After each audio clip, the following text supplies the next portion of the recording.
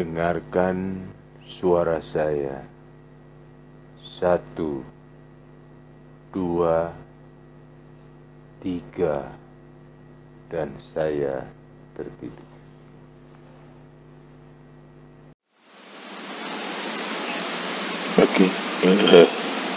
Good morning guys. Assalamualaikum warahmatulohi wabarakatuh. Assalamualaikum. Happy New Year. Selamat menempuh tahun yang baru.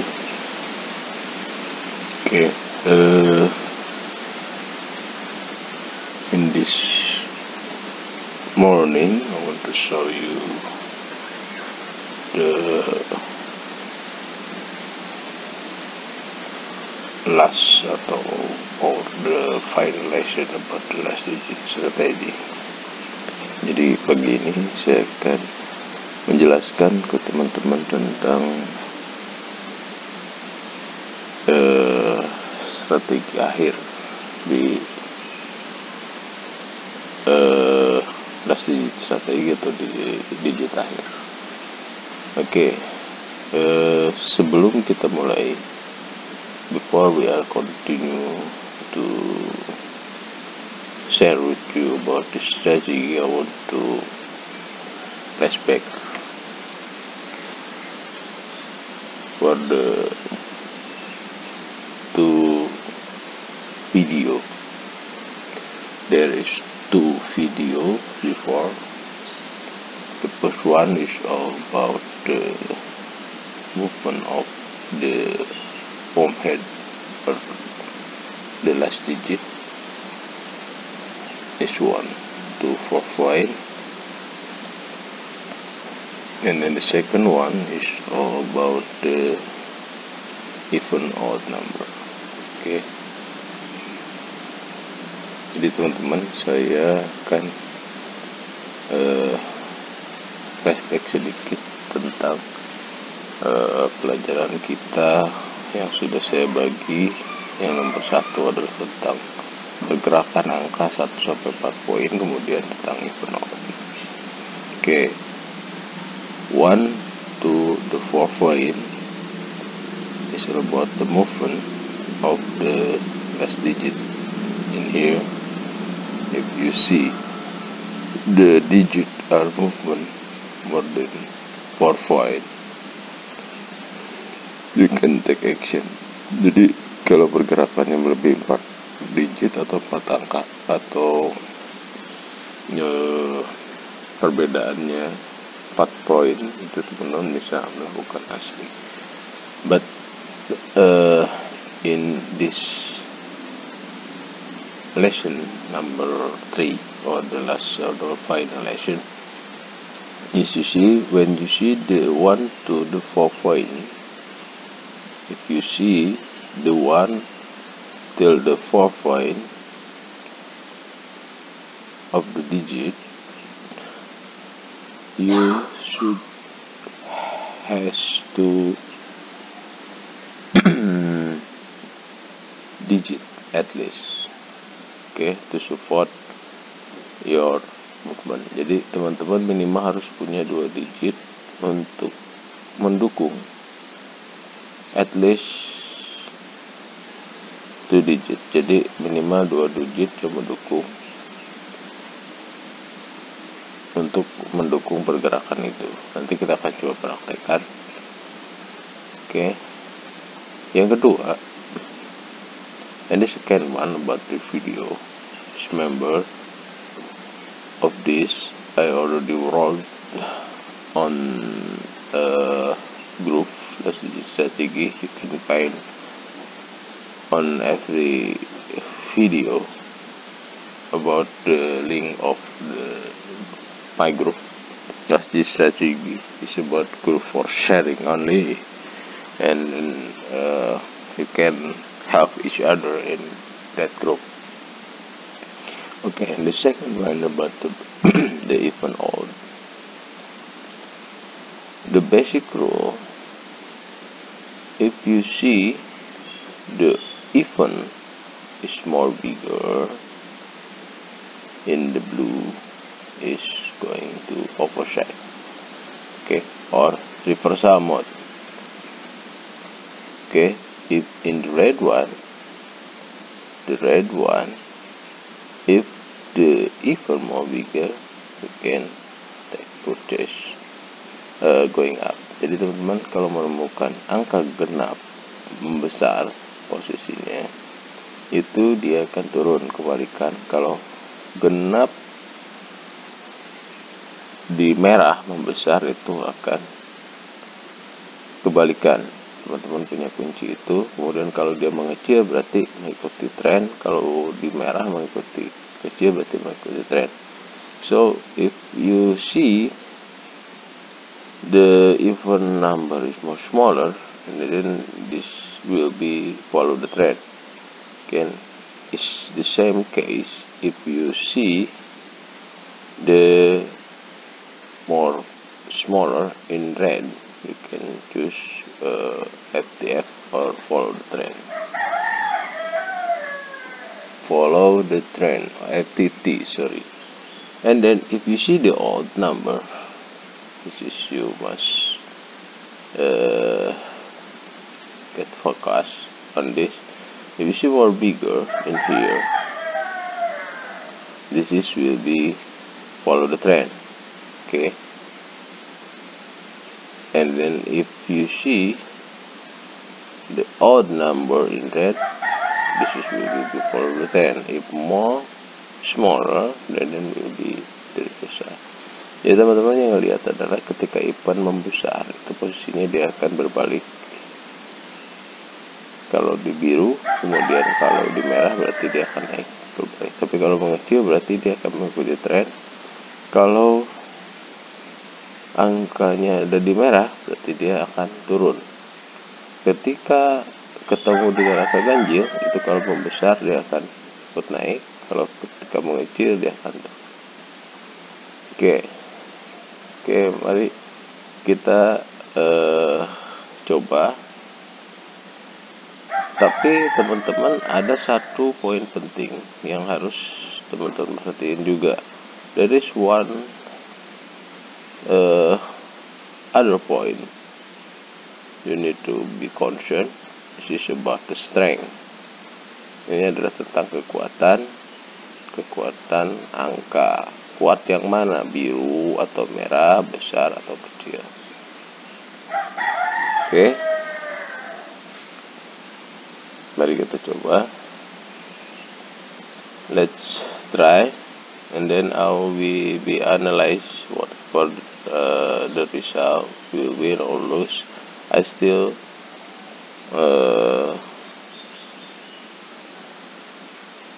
give you some analyze.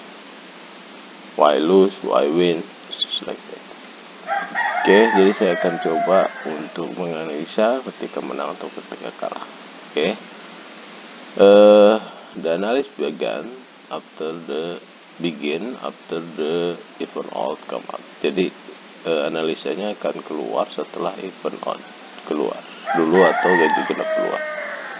Oke, 8. Just focus on this. Oke.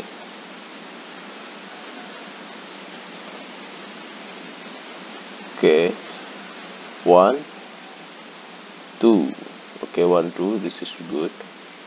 3 turun. 6 up. 6 up. And then 6 down.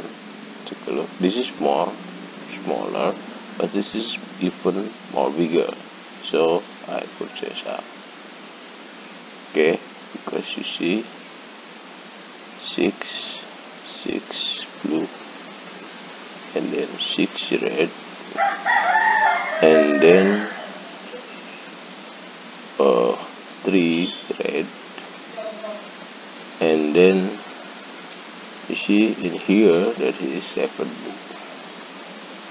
Jadi teman-teman tadi ngelihat adalah 6 merah, 6 biru, kemudian 6 merah, 3 merah, dia mengecil. Ini adalah tanda kenaikan. Terus kemudian didukung sama 7 biru. So, maka kita akan mengambil ke atas. So that's why I purchase going up. Okay, this time ada lesson.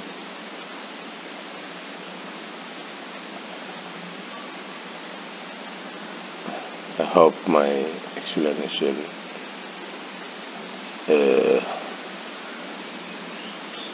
can be followed by you, so the sound is clear enough to understanding about the strategy. Jadi saya harap nanti suaranya akan lebih jelas dan teman-teman mengikuti strategi ini. Let's try another one. Okay, 3, 8. This is okay. 8 going down, 7 going up, 5 going up, 0 going up. This is more small, so we choose up. Okay, karena tadi angka merahnya, because the number of in this position is will be more up, and then you see there is 7 blue. This is support to up. Okay, jadi you can see the red number is more smaller and then more bigger. Okay, more smaller, sorry. This is the indicator to take more decision to going up, and then support in 7 blue. Jadi teman-teman tadi ngelihat kan angka merah, tapi dia naik posisinya. Nah, terus kemudian disupport lagi angka biru. Kemudian tadi adalah pemicunya setelah 0 2 kali, ada 2. Ini makin membesar dan ini genap. Okay, you see the last prediction is there is 0 red. This is support to up, and then you see there is 2 even number. This is more bigger than 0, so this is will be going up, and then after that you see there is 7 blue. Okay, see the strength of this. You can see you can take decision to going up because this number is not support to going down. Oke, jadi kan nomor tadi ini yang tidak mensupport dia untuk turun. Teman-teman bisa ngelihat tadi 0 ini dia udah stuck di 0, kemudian ada angka genap membesar. Ini tentang rule dasar nomor 2. Terus kemudian dia akan naik dan disupport sama 7 biru. Oke, let's try another shot.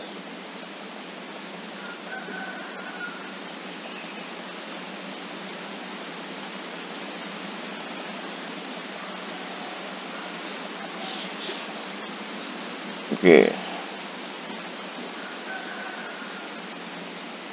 5, 7, 1, 1, 4, okay. 2 going up, 5 going down, 6 going down, 9 going down. You see there is 5 and 9. Okay, what is there is 7. Wait, 7, 2, 1 going up, 6 going down, so I choose up because there is 6 let's see first. Okay, I lose.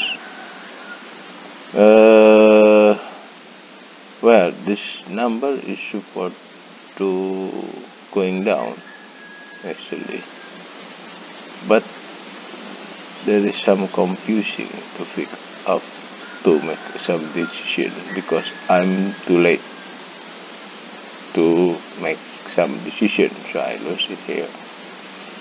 Jadi teman-teman tadi saya terlalu telat untuk mengambil keputusan karena posisinya kalau di last digit itu semakin telat, semakin angka yang keluar semakin banyak.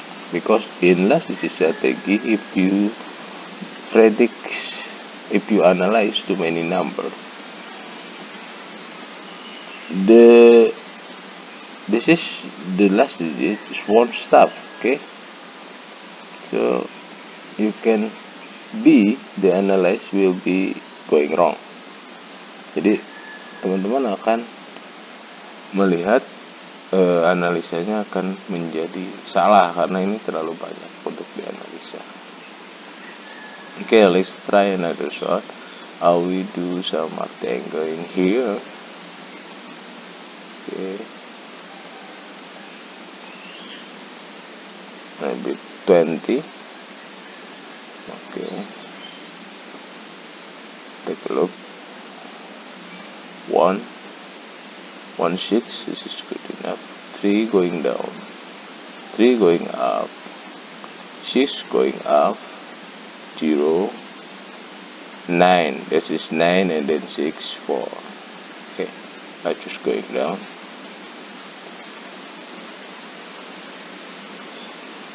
Going down, this will be going down. Okay, because you see there is 3 and 6 blue, and then this is will be going down because this is the even, but support by I think 6 and 9 red. This is red, and then 4 is going up, so two is going down.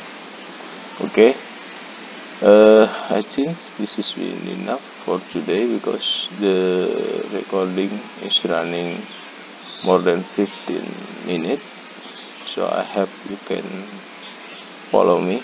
Jadi saya harap teman-teman bisa mengikuti saya karena posisinya tadi apa yang saya jelaskan bisa dicermati karena posisinya ini sudah lebih dari 15 menit.